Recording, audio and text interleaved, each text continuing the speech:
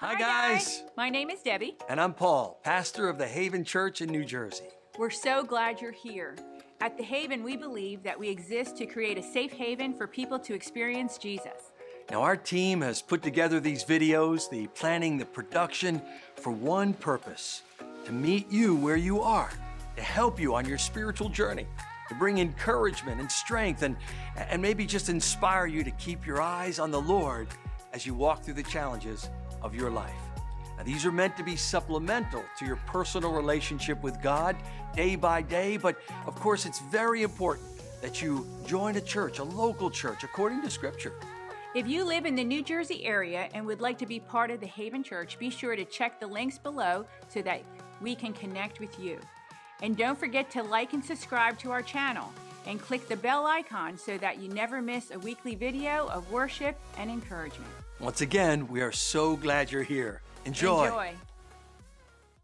Haven Church, how are you guys doing today? Troy Welty here, coming to you from Charlotte, North Carolina. I am so honored, so blessed to be here, and I hope each and every one of you is having a fantastic weekend. I don't know what that weekend entails for each of you. That could be you're going to kids' ball games. It could be you're cleaning the house, which doesn't sound too much fun. It could be you're watching some football. Yes, Lord. Could mean you're eating some great food. Thank you, Jesus, for bread and carbs. It could mean you're doing something crazy. It could mean you're doing something crazy like going on a hike or exercising or something weird like that. Hiking people, I love you. I just don't understand you. That's all. It's me. It's not you. I would just not hike unless I was being chased, I don't think. Because it's crazy to hike up a mountain for fun. But anyway, you know, God be the glory. That's you guys. But seriously, I am so excited to be here. I'm thankful to be here. Thankful to be sharing a little bit about what God has been working on in me. I'm thankful to be adding to this series where we're hitting the reset button on our lives, where we're walking out of the summer. And we're walking out of vacation, and school is back, and we're starting back to day-to-day life. And now we're in this series where we're focusing on some of the fundamentals of our walk, of our faith.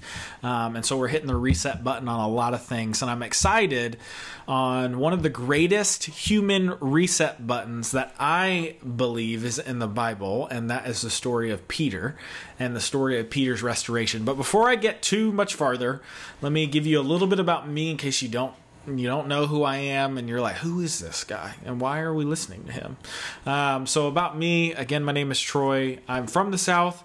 I don't have that thick of a country accent. You may be thinking otherwise. My dad's from Pennsylvania and my mom is from Puerto Rico, so I didn't really have much of a shot to have a Southern accent. I married a woman for 8 years. Her name is Megan. She's way out of my league.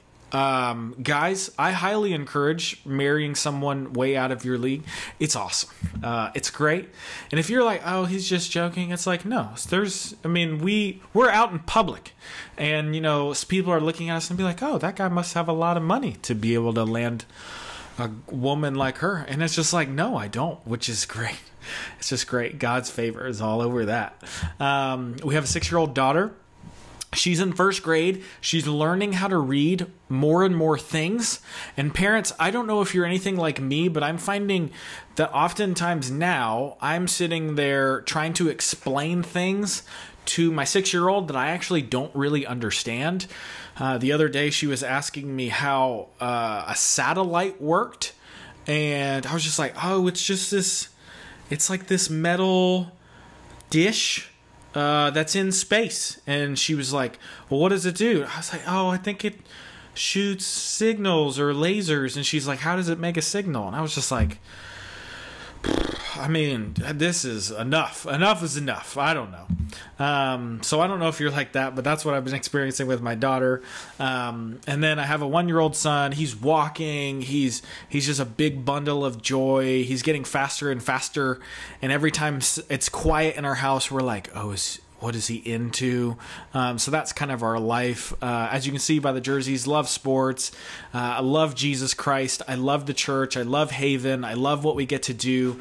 I'm so thankful to be with you guys again at my home away from home. And like I said, we're in the sermon series where we're hitting the reset button on some of the fundamentals of our Christian life, of our walk. And so today I want to talk to you about Peter. And today, when I was diving into God's Word, I don't know if you're like me, but the main topic that I was feeling in my heart, that I was feeling in my spirit, the main thing that I was wrestling through, and I wrestle through at different times of my life, is one simple question. Did God make a mistake?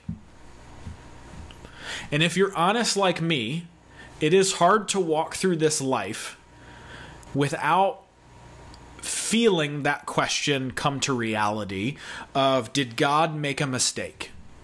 Sometimes it's hard not to look at the news, or sometimes it's hard to look at the midst of this pandemic, of this COVID pandemic, and not to ask God of, did he make a mistake by doing this? Now, to be honest with you, and I'll be vulnerable and transparent, a lot of times when I ask myself that question of, did God make a mistake, it is about me. Did God make a mistake by making me this way? Did God make a mistake by telling me this in my heart? Did God make a mistake by putting me in this position that I'm not qualified for? Did God make a mistake by not giving me the right strengths or the right gifts to do what I want to do? Did God make a mistake by entrusting me with these resources or these finances, knowing that I can't steward them as well as maybe other people can? Did God make a mistake with me? Oftentimes, I sit there and ask myself that question, and will ponder that more and more and more of, did God make a mistake with me? But you can ask yourself that question around anything. And so we're going to dive into the life of Peter and some of the things that he was going through, because I think that question was running through Peter's mind, and it ends with a beautiful restoration of Peter's call to ministry, to Peter's life, and to who Jesus Christ is in his life. And so I want to take us through that. But before I do, let me just pray over us and pray over the next 15 to 20 minutes as we move forward. Heavenly Father, first I glorify you. I thank you for who you are. God, I am thankful that you restore all things. I am thankful that you are the healer, that you are the ultimate provider, that you are our great physician, that you are our King of Kings and Lord of Lords. God, I just ask that you remove any and all distractions from all of our hearts and minds, because all of us are walking in with some thoughts, whether we're thinking about what are we doing tomorrow, or what's after this, or I can't believe this happened at work this week, or my kids are acting up. God, I just ask that you remove all of that, and that you let your Spirit move and transform our hearts and transform our days and transform our moments and our minutes as we just set our eyes and we fix our eyes upon you.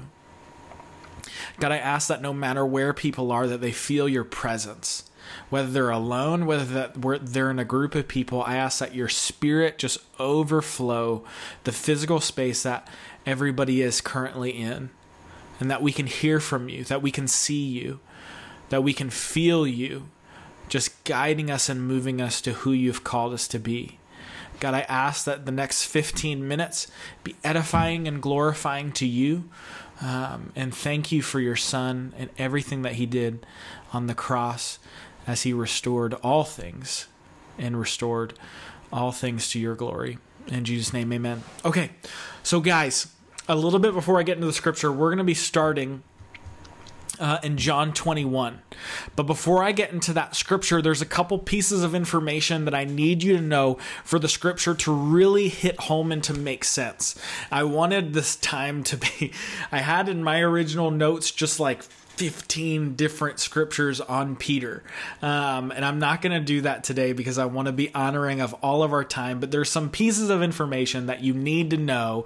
And then I'm going to hopefully set up our time, but there's going to be our main scripture is going to be in John, but our introductory scripture is going to be in Luke chapter 5. Okay.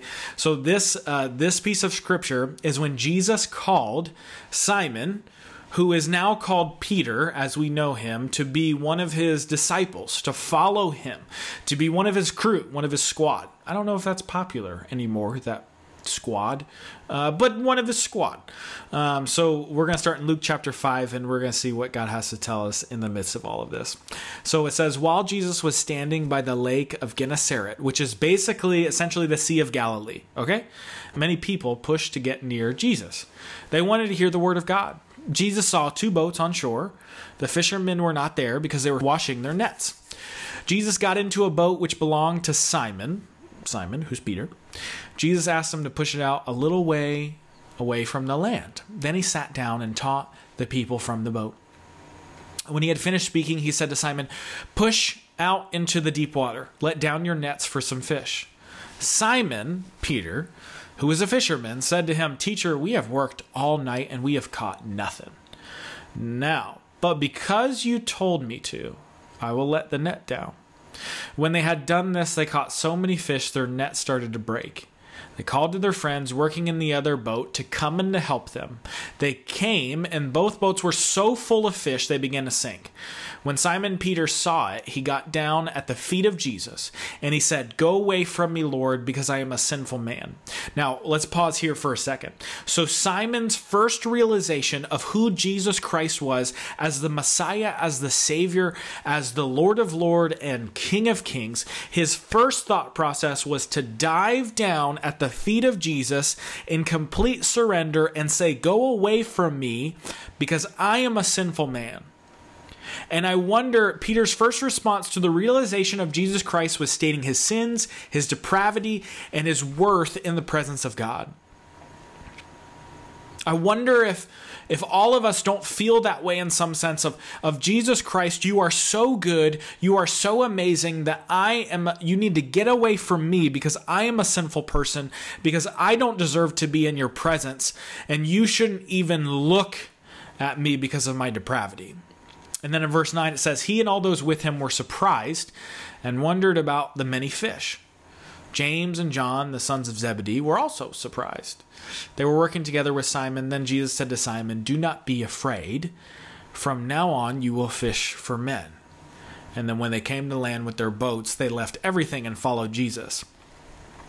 So essentially what happens is that Peter and his friends and some of his crew are fishing all night. This is what they do.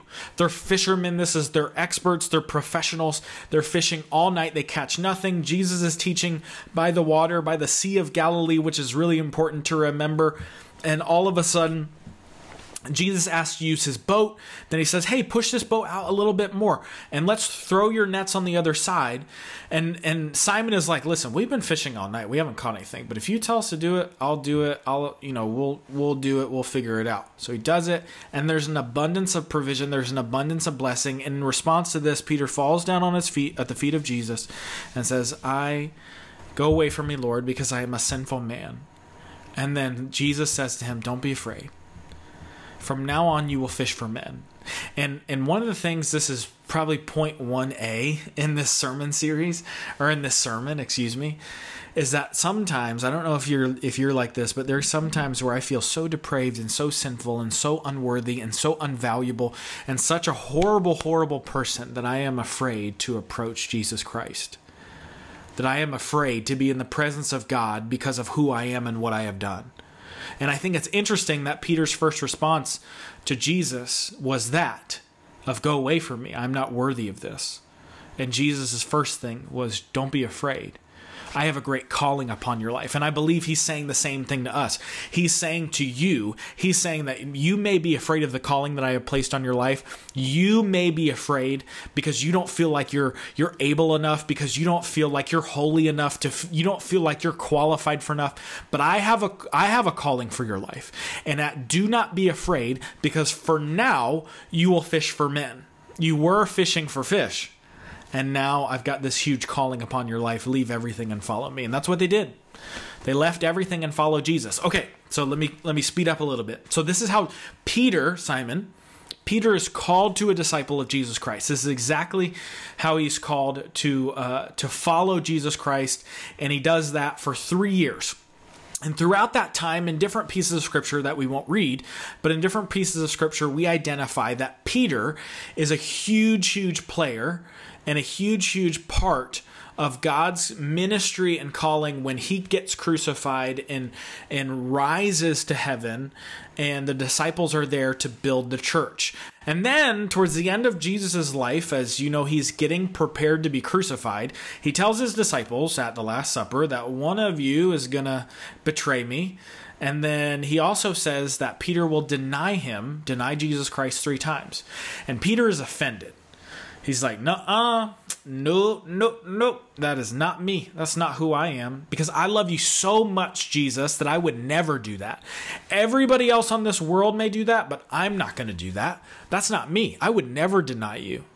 And lo and behold, we find out in Luke chapter 22, in verses 54 through 62, that exactly as Jesus predicted, Peter denied Christ 3 different times. And I'm not going to read the whole scope of that piece of scripture, but I am going to read the last couple of verses of that, where it says, 61, after Peter had denied Jesus 3 times, it says in verse 61, and the Lord turned and looked at Peter. And Peter remembered the saying of the Lord, how he had said to him, before the rooster crows today, you will deny me 3 times. And then Peter, he went out and he wept bitterly. So I want us to stop right here for a second, because can you imagine the feeling that Peter might be feeling right now? Can you imagine the amount of shame, the amount of guilt, the amount of fear, the amount of unworth that he might be thinking in this moment? Because if I look at the story of Peter up until that point, he was a fisherman who wasn't a religious elite. He wasn't a pastor. He wasn't a synagogue leader. He wasn't an elder. He wasn't a deacon. He was a fisherman. And he saw some amazing miracle of God. God called him and told him that you're going to fish for men, that you're going to be the foundation that my church is built upon, that you're going to do amazing things. And he saw miracles and he saw all of these awesome things. And then in the worst moment of his life, when he's been walking with Christ for 3 years, Jesus tells him that you're going to deny me 3 times. And then Peter's like, no, I would never do that. I would never do that. I love you too much. I would never do that. And then while Jesus is being tortured, while he's on trial, while he's in trouble, and now Peter is fearing for his life, he's fearing for his safety, he's wondering what in the world is going on, that he didn't think that this would end this way. And so in that moment of weakness, he was approached 3 different times by 3 different people, and he denied Christ 3 different times. And after he had realized what he had done, I bet you, as he was weeping, he was probably thinking of how unworthy I am, how of a horrible human being I am, how sinful I am, how depraved I am, how God must have made a mistake, because there's no way that he should have picked me, Peter, who just denied Christ 3 times publicly. There's no way he should have picked me to start to build his church. There's no way. God must have made a mistake. I'm just a fisherman. I'm just a lowly fisherman who isn't qualified, who isn't equipped, who isn't holy enough, who isn't righteous enough, who isn't smart enough to figure all of this stuff out. And so in one way, he's sitting between this promise, and he's sitting in between his sin and his depravity and what he sees as his value and his perspective. And he's seeing this promise and this purpose of fulfilling what God has asked him to do. And he's living in the tension of his reality that he's a sinful man. And so he could be thinking God must have made a mistake. And so then we get, now we're at the meat of our scripture for today, okay? You're like, dear gosh, this guy hasn't even been to the meat yet. Good gosh. So in John chapter 21, I want to look at a piece of scripture because this is about Peter's restoration. And I believe that God is speaking to me, speaking through me, that he wants to restore some things in your life. I believe with all of my heart that God wants to restore some things in you and through you, in your life, in your community, in this church. God wants to restore something. And so we're going to look at Peter's restoration because in a couple of moments and 24 hours, he was at his highest of highs, sitting with Jesus Christ, the creator of the universe, at a dinner table. And then in a couple hours, Jesus Christ is being tortured. His life is being threatened. And he realized that maybe he didn't have the spine to stick up for Jesus the way he thought that he would. And so in John chapter 21, we're going to start in verse 1, and I'm going to hopefully read quickly, okay? But we're going to get through this. So it says, after Jesus appeared again to his disciples by the Sea of Galilee. Okay, so pause. Jesus appeared to his disciples a couple times before this. He's going to appear to his disciples again. But this is by the Sea of Galilee. Remember the Sea of Galilee? This is where Peter was first called to be a disciple. Okay? So it happened this way. Starting in verse 2. Simon Peter, Thomas, and a couple others were together. I'm going out to fish, Simon Peter told them. And they said, we'll go with you. So they went out and got into the boat. But that night they caught anything. They didn't catch anything. Is this sounding familiar? So in verse 4, it says, early in the morning, Jesus stood on the shore. But the disciples didn't realize that it was Jesus. Now, I always wondered about this. Like, how did you not realize this was Jesus?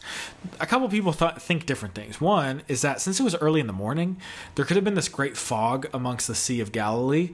So it maybe wasn't super clear as to who was over there. And so Jesus, he called out to them in verse 5, and it says, friends, haven't you any fish?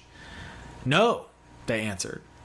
He said, throw your net on the right side of the boat, and you will find some. When they did, they were unable to haul the net in because of the large number of fish. I mean, this is like a carbon copy of exactly how Peter was first called, on the exact same sea, in the exact same scenario of when Jesus was first called to where he is now, questioning his calling. Then in verse 7 it says, then the disciple who Jesus loved said to Peter, it is Lord. As soon as Simon Peter heard him say, it is the Lord, he wrapped his outer garment around him, for he had taken it off, and jumped into the water. The other disciples followed in the boat, towing the net full of fish, for they were not far from shore, about 100 yards. When they landed, they saw a fire of burning coals there, with fish on it and some bread. Jesus said to them, bring some of the fish you have caught. So Simon Peter climbed back into the boat and dragged the net ashore. It was full of large fish, 153. But even with so many, the net was not torn. Jesus said to them, come and have breakfast. None of the disciples dared to ask him, who are you? Because they knew it was the Lord. Jesus came, took the bread, and gave it to them, and did the same with the fish. This was now the third time Jesus appeared to his disciples after he was raised from the dead. So guys, I don't think it's any coincidence that at Peter's moment of him doubting his calling, that Jesus reinvents the exact same scenario of Peter's first calling to the ministry, to calling to follow Jesus. And so this is the next part where Jesus and Peter have a conversation. It starts in verse 15. It says, when they had finished eating, Jesus said to Simon Peter, Simon, son of John, do you love me more than these? Essentially, more than these other disciples. Yes, Lord, he said, you know that I love you. Jesus said, feed my lambs. Again, Jesus said, Simon, son of John, do you love me? He answered, yes, Lord. You know that I love you. Jesus said, take care of my sheep. And then the third time, he said to him, Simon, son of John, do you love me? Peter was hurt because Jesus asked him the third time, do you love me? He said, Lord, you know all things. You know that I love you. Now pause for a second. I think it's amazing, and I think it's so cool how in this very moment that the restoration of Peter is it's almost the 180 flip from the denial of Peter, where people are coming up to him being like, isn't that Jesus guy that you hang out with? Isn't that Jesus guy that you know? This is a part of his crew. This guy Peter is a part of his crew. And he says, no, I don't know that guy. I don't know him. He did it 3 times. One of the greatest mistakes of Peter's life was when he denied Christ 3 different times. And here Jesus is, after his ascension, after he rose from the dead, after he defeated death and he defeated hell, he's on the 3rd time that he's approached the disciples. He asks Peter and he says, do you love me? Do you love me? And he says, yes, you know all things. You know that I love you. And then Jesus said, feed my sheep. And then in verse 18, it says, very truly, I tell you, when you were younger, you dressed yourself and went wherever you wanted. But when you're older, you will stretch out your hands and someone else will dress you and lead you where you do not want to go. Jesus said this to indicate the kind of death by which Peter would glorify God. Then said to him, follow me. Just like in the very first calling of Peter, he said, follow me. No matter what you've done, no matter what you think that you've done, no matter how sinful you feel like you are, no matter how depraved you are, no matter the biggest mistake that you've recently made in your life, no matter the story that you keep telling yourself, Jesus is telling you, he's telling me, he says, no matter what you have done, I can restore your mistake and I can make it in a miracle. And I need you to follow me. Follow me.